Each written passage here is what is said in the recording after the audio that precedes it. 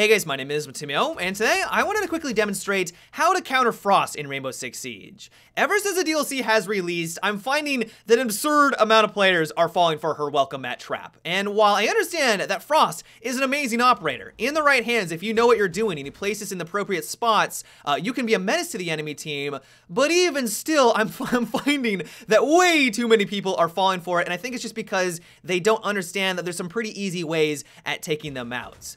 One devious location that you can place down this gadget, and this is something that a lot of people are taking advantage of right now when they're playing as Frost, is placing it underneath a windowsill or behind a deployable shield.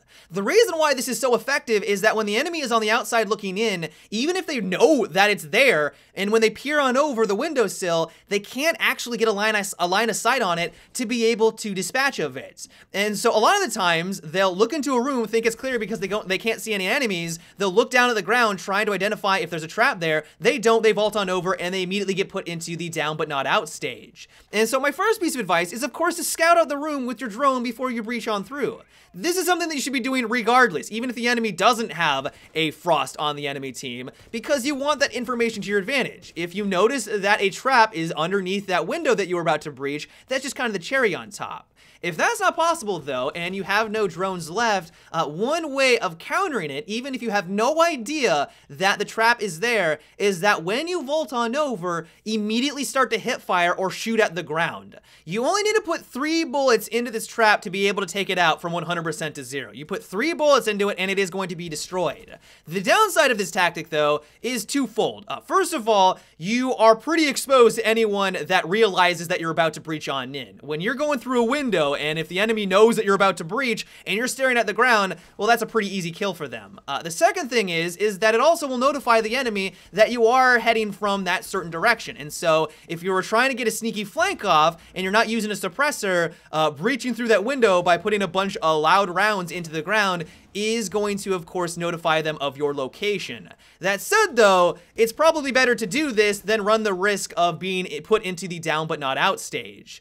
This also works wonderfully against the deployable shield trap. If you see a deployable shield in the middle of a doorway, and you also know that the enemy has a Frost on their team, chances are high that that's going to be booby-trapped by the welcome mats. This is one of my favorite tactics right now when I am playing as Frost, because it catches a lot of people off guard. They'll vault on over, and I cannot tell you how many times I've been able to get a humiliating kill on them because of this tactic. It works the same way as the windowsill. As soon as the enemy tries to peer on over, they can't see the trap directly below them, and so they think they're safe and they vault on over and they get put into the down but not out stage.